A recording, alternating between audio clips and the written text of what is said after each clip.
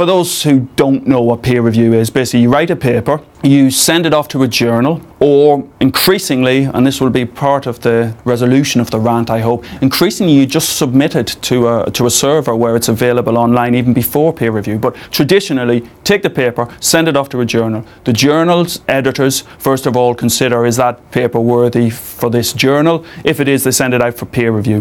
Who do they send it to? They send it to your peers. Now the difficulty is, so your peers mean people in the field, hopefully experts in your field, hopefully people who you would think could do a very good job at looking through your paper, criticising it, critiquing it, coming back with generally, I must admit in my case, generally constructive criticism. There are very few cases I can point to where a paper, in our case, hasn't been improved by peer review. And of course you get angry and you go, oh, what, this reviewer knows nothing. But actually, when in the cold light of day, which is difficult for me, and one of the reasons I don't have a Twitter account, in the cold light of day, when you stand back, you realise actually they may have a point here, so let's think about doing this. So peer review in that sense, that's the good things about peer review. So this entire process is anonymous. The traditional peer review process is anonymous. So often, yes, there is the very strong possibility that when your paper goes out, that it goes to somebody you know. And most times people keep that information confidential, but certainly sometimes I've had people come up to me and go, well, I reviewed your paper some time ago.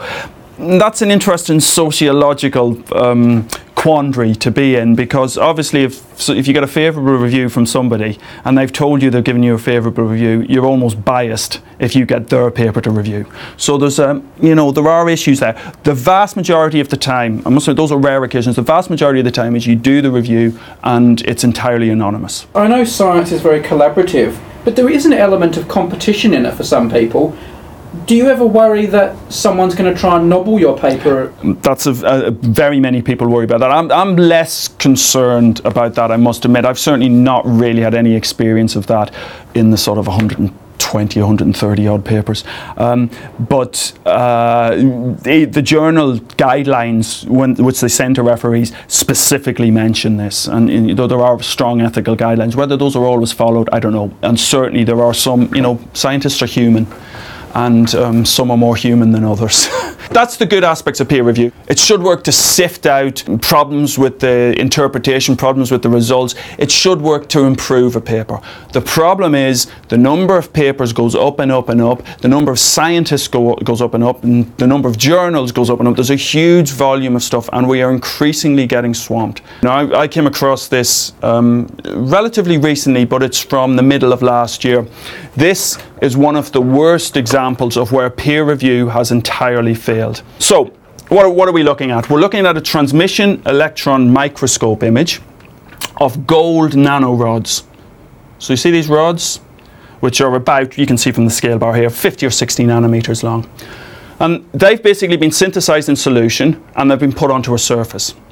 And you get these structures forming. And the authors, because of course if you want to get a paper into a high-profile journal, you need a snappy title, so they termed this, or coined the term, nano chopsticks. There's too much nano out there, so nano chopsticks in this case refers to, well, you can see that there's a very well-defined angle. And for me, sort of when I look at that image, I go, wow, that's mad. That's really strange. Why would they do that? Why, when you deposit them from solution and all the different types of dynamics that goes onto solution and the drying of the solvent, why the hell would they do that? Why would you get these very well-defined angles? And then you zoom in. Well, we zoom in after the event. This was caught by this wonderful blog Chembarg, but was missed by the reviewers. All right, do you see anything suspicious there, Brady? I mean, I'm not brilliant at Photoshop. And neither am I, but for Zarquan's sake, that is just taking the excretory fluid, isn't it? It's beyond a joke. How the hell did that get through peer review? If you get an image like this top one, and you see that, the first thing you do is... Hang on. Sorry. That's terrible. It is. We laugh about it, but this is hundreds of thousands of pounds of taxpayers' money in many cases going to fund this type of research. And this damages confidence right across the board in science. This is not some very poor quality journal at the bottom. This is one of the top the top ranking journals in the field. And you can make the argument, well, the referees can't be expected to catch everything. And if you're one of those referees, I'm sorry, and I appreciate that you've got large workloads. We all have large workloads, but you sent a paper which is related to how rods interact and form these structures. The first thing you as a referee, or the first thing I think anybody in this field would do, would go, well, that's really interesting. What the hell's happening at the apex? And then you'd go looking for high resolution images, and then you'd find this in the supplementary information. They overlap.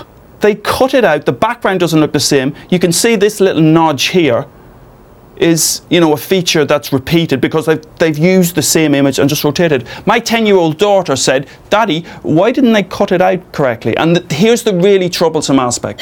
Here's the really... Oh, they're onto you.